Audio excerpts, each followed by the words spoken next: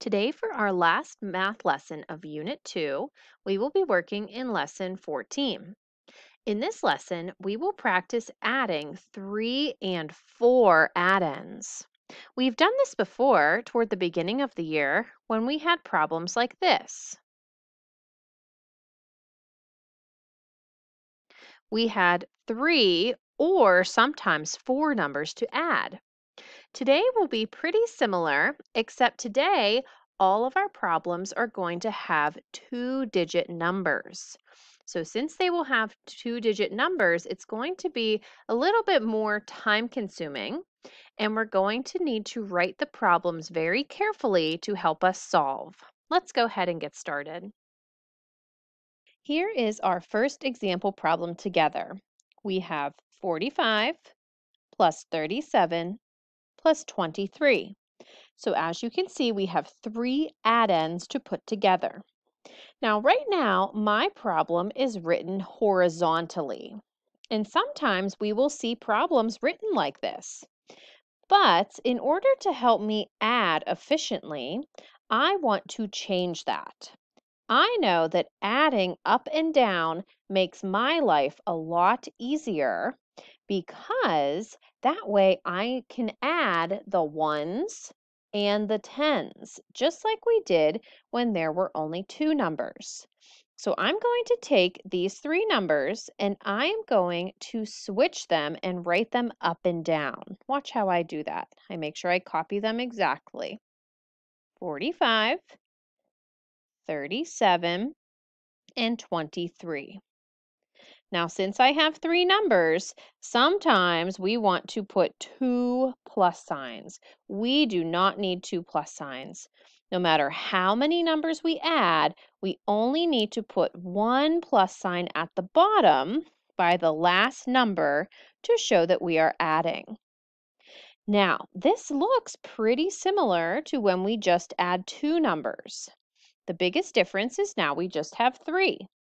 Just like we practiced in previous lessons, I have the tens place and the ones place. And just like before, I always start adding in the ones. That's a rule I'm always going to follow. Now, first I need to add up all of my ones. You might use a different strategy. What I like to do is I like to start with the biggest number and then count on the other numbers. So I do something like this: 7, 8, 9, 10, 11, 12, 13, 14, 15. It's very important that you make sure you add all three numbers. Some people, after they add it, they like to do this with their pencil. They go 7, 8, 9, 10, 11, 12, 13, 14, 15. And they actually lightly cross off the numbers with their pencils. You can do that if that is a helpful strategy. Now, just like when I added two numbers, I asked myself, did I make a new 10? The answer is yes, I did. So that new 10, just like last time, goes up into my tens column, and I bring my 5 ones down to the bottom, just like last time. The only real difference is that I added 3 numbers instead of 2. Now I go next door to the tens place and I do the same thing. 4, 5, 6, 7, 8, 9, plus one more, 10. 10 tens, that gave me a new 100. So these three numbers added together gives me an answer of 105. We do the exact same steps as when we had two numbers. I just make sure that I add all three numbers this time. Let's try another example together. I have 46, 38, and 68. So three numbers again. I'm going to write them vertically, up and down. I always want to make sure that I line my numbers up because that will help me to add. And I only need one plus sign at the bottom. Okay, just like last time, if you like to draw the line to separate your tens and your ones, you can do that. I'm going to start with the tens. Now in this case, I see that I have a double, and I know my doubles really well. I know that 8 plus 8 gives me 16. Now I just need to add 6 more on. So 16, 17, 18, 19, 20, 21, 22. Let me write that over here. Uh-oh, wait a minute. I was just about to ask myself if I made a new 10, and look at what I'm noticing. In the tens place, I don't just have one new 10, I have two tens because I have 22. And since I have two tens, I'm not going to write a 1 up top. I need to write a 2 for my two tens. Oh, that's a difference. We have not had to do that before. So make sure if you make a number higher than 19, maybe in the 20s or maybe even in the 30s, I look at what number is in my tens place, and that's the number I move up to the top. Now let's add up my tens. 6, 7, 8, 9, 10, 11, 12, 13, 14, 15. Ooh, I got 15 tens. So that means that my total number is 152. So this problem had something a little bit different because instead of just one new 10, I made two new 10s. You might have some problems where you have two new 10s or maybe even three new 10s. It depends on how many numbers you add up together. So be very careful if you have a problem like this one and ask yourself, how many new 10s did I make? Let's practice one more example together. Let's look here. We have 25 plus 67 plus 31 plus 29. Now in this problem, we have 4 addends to put together. But here's the good news. We do the same exact steps. Right now, they are horizontal, and I want to put them vertically because it just makes my life a little bit easier to add. So let's put all the numbers down.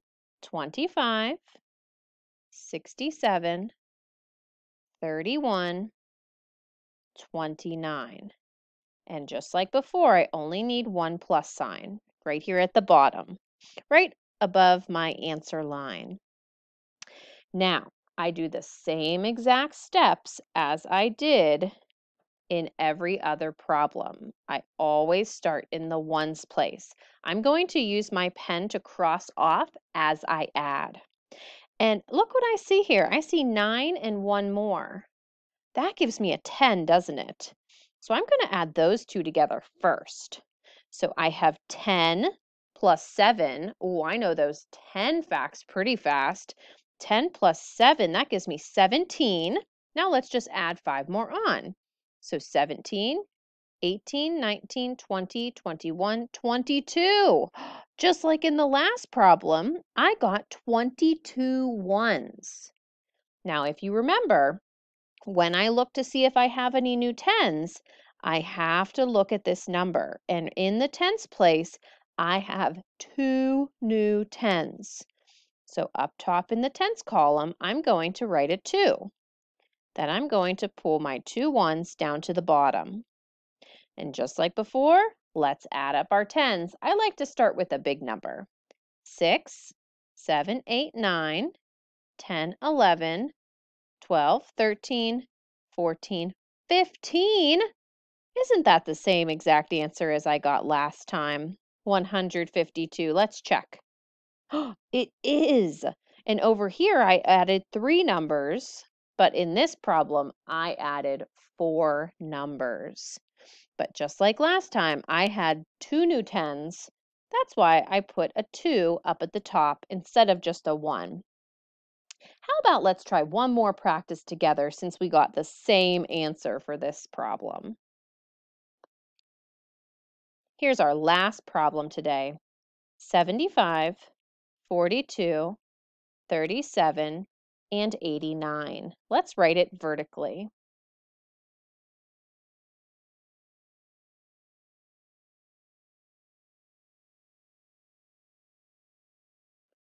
And if you like to separate your tens and your ones, I always start with the ones. Here we go. 9, 10, 11, 12, 13, 14, 15, 16, 17, 18, 19, 20, 21, 22, 23. So I got 23 ones. I look in the tens place, I have 2 new tens, and I pull my 3 ones down to the bottom. Now let's add up the tens. 8, 9, 10, 11, 12, 13, 14, 15, 16, 17, 18, 19, 20, 21, 22, 23, 24 tens. That means I made 2 new hundreds. My final answer is 243. Remember second grade, the most important part is to make sure your numbers are lined up neatly. You might make more than one new 10.